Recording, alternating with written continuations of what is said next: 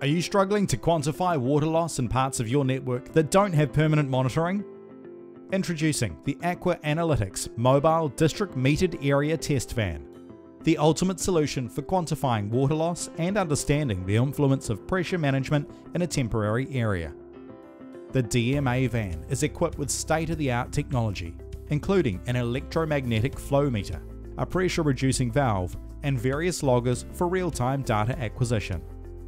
This allows the DMA van to be deployed in areas that are not permanently sectorized for water loss monitoring. The DMA van is temporarily deployed between fire hydrants, allowing all flow into the temporary DMA to flow through the van. The operators will check the zone is tight by conducting a zero pressure test before commencing the test.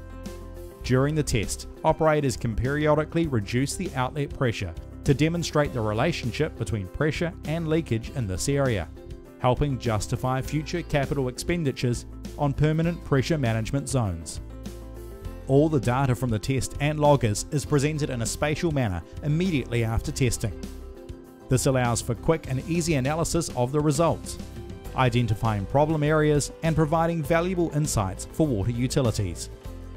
With this information, water utilities can take action, such as targeted active leak detection sweeps or acoustic logger deployments, to quickly address any issues and reduce water loss.